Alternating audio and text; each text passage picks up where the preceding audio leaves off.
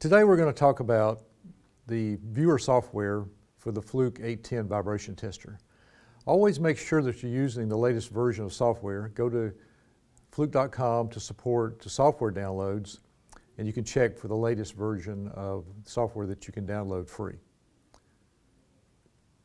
The software has several functions. One function is to facilitate the transfer of machine data, the data from the results of testing a machine to the vibration tester, from and to the vibration tester. You can also export machine data for additional expert analysis. Machine setup. You can create new machine setups, you can edit existing ones, and you can view machine setups that are in memory. And you can also select and view diagnosis data.